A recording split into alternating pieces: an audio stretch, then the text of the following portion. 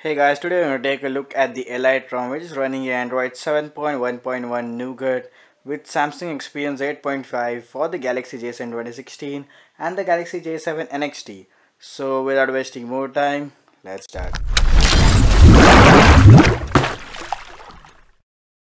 So at first, let's take a look at the launcher and what changed from 7.0 to 7.1.1. Let's go to home screen settings. We get this quick open notification panel, which was also available on the Note 8. Now when you just swipe down here on the home screen, you will get this notification panel, the quick settings in the notification panel quickly.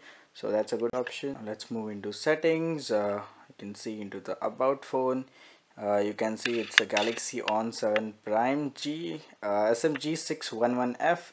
G610F is the Galaxy J7 Prime, and now this is G611F. So this is a like tweaked up model of the J7 Prime, you can call, and you can see Android version 7.1.1, not a fake one. This is real SDK 25.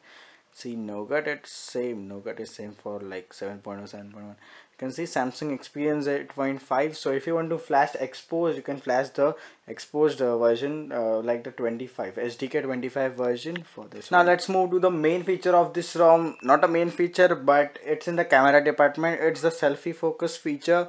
So you'll just need to like go to the front camera here. You get the selfie focus. Just tap on it. It will become yellowish. It will highlight it.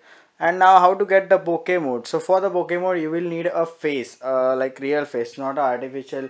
You cannot do bokeh effects on a camera or like this, so you'll need a face. So I will just show you. Okay, so you can see that yellow highlighting over my face, so that will detect my face and give a bokeh effect there.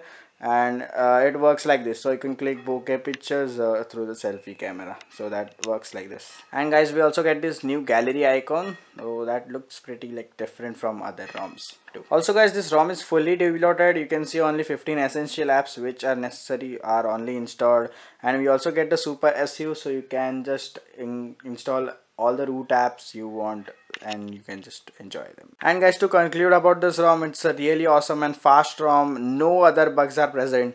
Also VoLTE is working. Let me show you. VoLTE is also working. So no doubt this ROM is the best thing out here with Android 7.1.1. So we can like just enjoy some latest TouchWiz for the J7 2016 available. And guys, that's it for the video. If you guys really like this video, press the like button, and if not, press the dislike one. Subscribe for more videos, and I will see you guys in the next one. Bye bye.